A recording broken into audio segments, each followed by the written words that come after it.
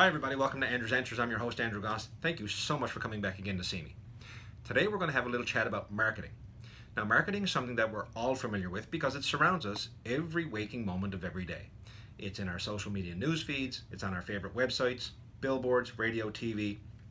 It's everywhere.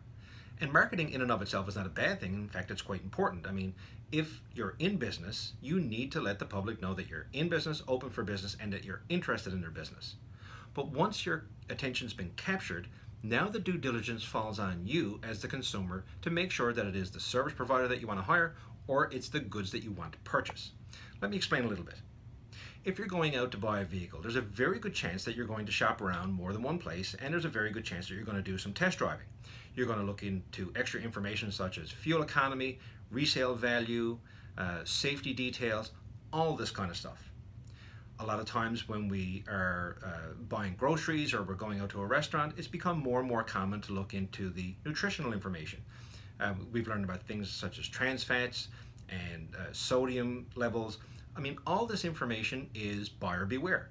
So as a consumer, once somebody or some product has captured your attention and you're in the market for whatever it is they're selling, you get to do your research. Now, a lot of times, specifically if it's products, there's lots of great websites, there's lots of great resources that you can go to, and you can look up about certain cell phones or toaster ovens. You can do some research on, like I said, vehicles or any kind of consumer product. When it comes to the service industry, well, it gets a little bit different. A lot of times people might be looking for a lawyer or a contractor, maybe somebody who's providing a medical service or real estate. One of the most effective means I've ever seen anybody use when you're looking to get information about a service provider is your social media. Now, Facebook is predominant because that's the most connected social media source, and it tends to be where people have the largest social networks. Now, that's not always the case, and you can use whichever social media medium you wish, but realistically, if you go to Facebook and you type in, hey, I'm looking at hiring a lawyer, does anybody have any recommendations? Your friends who have had good experiences with a lawyer are probably going to come back and give you some recommendations. And then, depending on how big your social network is or how many experiences people have had, sometimes you'll get commonality crossovers and you'll end up with multiple recommendations of the same person or service.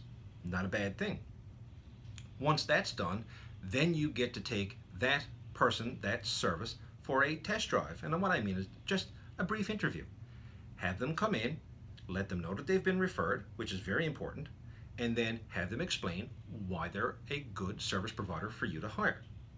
So you do a little bit of legwork, a little bit of due diligence. It doesn't cost you anything. It takes very little time, and you'll end up with authentic, credible, verifiable recommendations for whatever goods or services you might be looking for. Don't get caught up in the marketing because, as we all know, McDonald's sells the most hamburgers, but it doesn't mean that they're the best for you.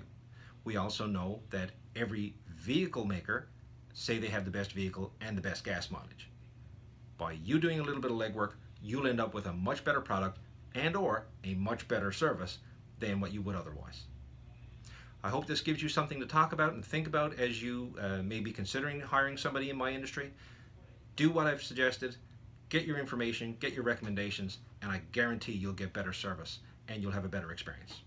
Thanks so much. Don't forget, all my contact information is below in the description section, and feel free to hit subscribe and follow along in my series. And we'll see you again next time.